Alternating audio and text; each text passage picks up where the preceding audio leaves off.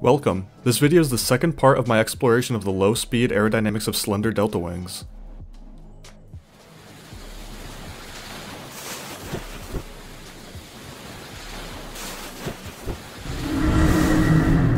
In the first part, I discussed the historical and technical context for this study. In this video, I will show you how I set up and ran a CFD analysis, then validated my results against established, experimental, and theoretical results. Before we jump in, a quick reminder to like, subscribe, and share my content, as well as to support me on Patreon.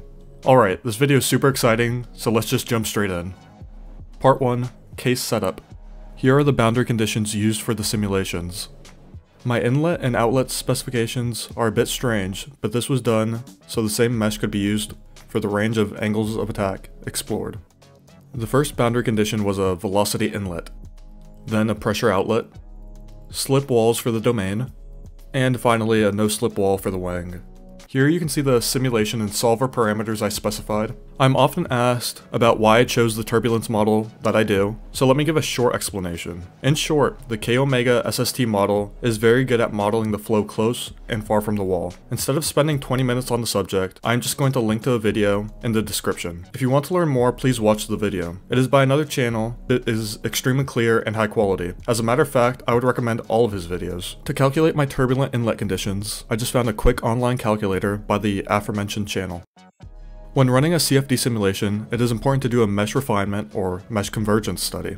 This basically consists of running a bunch of cases with progressively finer meshes until your results begin to converge towards some value. For my results, you can see that they converge between 4 and 13 million cells, so I ran all of my following simulations at around 6.8 million cells, or case 11. Just a quick note that a mesh refinement study isn't sufficient to say that your results are valid. It only indicates that your results are independent of your mesh. To validate your results, you should compare them to experimental and/or theoretical results. To determine when to stop each simulation, I monitored the force results in pair view while they were running. Once I noticed that the force was not changing over a few hundred iterations, I terminated the calculation and recorded my results. Part 2, Running the cases. Here are the steps I used to set up and run the cases. This may seem somewhat confusing, but the idea was to minimize the number of times I needed to create the mesh. The mesh creation is a fairly large computation, so I prefer to create it once and then copy the cases. Once you have all the cases copied, it is just a matter of changing the velocity in the 0 folder and running it as usual. Here's a list of commands I used for reference. In the repo I linked below, the geometry.stl will already be in there, so you can just ignore the first command.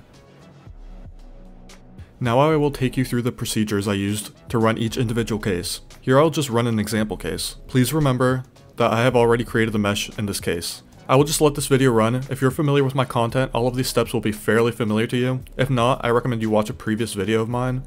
The best one for this is probably my video on how to run OpenFOAM in parallel.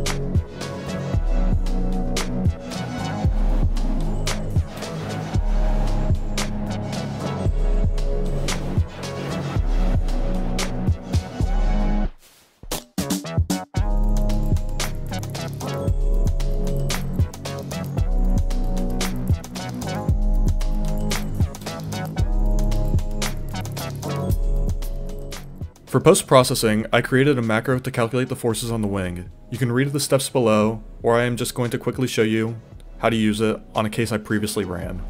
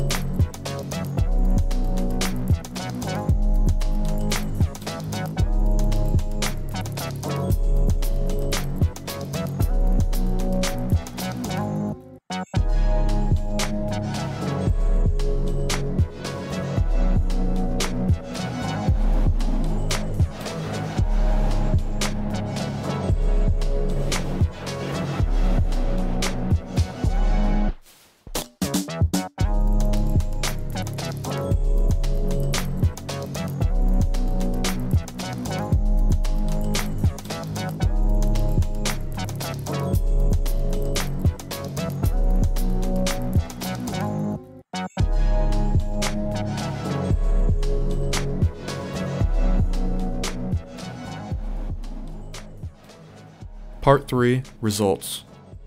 Before going into the results from the simulations, I'm going to show you some of the equations used. The first few are for the area and aspect ratio. The aspect ratio, here referred to as AR, but later referred to simply as A, is a bit tricky to calculate as there are a few different methods. Nevertheless, this is the one I used.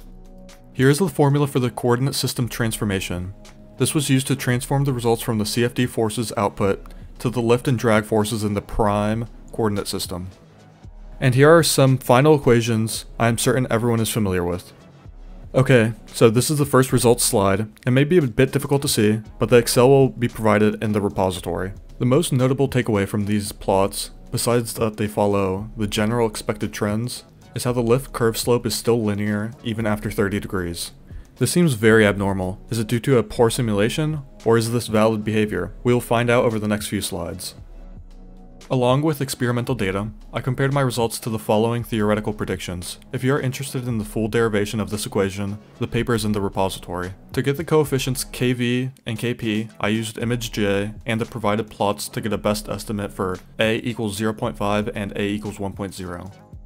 Here you can see the values I calculated from the previous slide. Okay, now the exciting part. On this slide you can see two plots for a equals 0.5. The one to the left has the experimental and theoretical data, and the one to the right has the theoretical and CFD data. Please ignore the lower line on the first plot, as it only represents CL using potential flow theory. It is interesting to note that the CL values for the CFD appear to diverge down from the theory past 15 degrees. It is hard to determine whether this behavior would also happen in the experimental data, due to the uncertainties and limited AOA ranges available.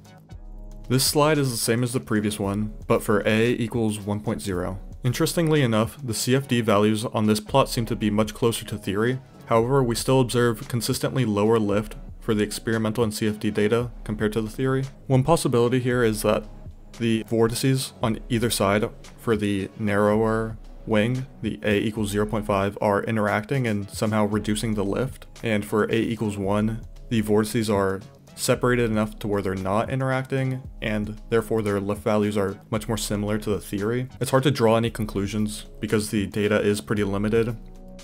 Part 4, Discussion. Looking back at this project, the two main improvements I would recommend would be to lower the cell volume ratio between the final inflation layer and the first cell level after that, and to run the simulation on a cloud HPC service.